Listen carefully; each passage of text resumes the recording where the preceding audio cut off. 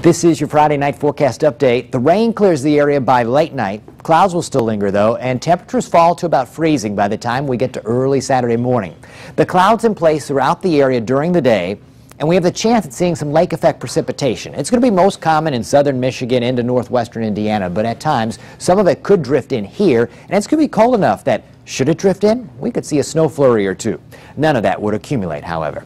And that chance will continue throughout our Saturday night and during the day on Sunday as well. Sunday afternoon, that chance moves out, the clouds decrease. We may even see a little bit of sunshine before Sunday is all said and done. Here's your 10-day forecast. Our Saturday high, 43. Sunday, 45. Monday, 49. A slight chance at a few rain showers then. Tuesday, Halloween, dry and cold, 48. Wednesday, some scattered rain possible, 50. Thursday, 62. Some rain possible across both of those days. Friday, 51. Saturday, 54. Sunday, 59. Some rain possible then, and also on the following Monday when our high reaches 61.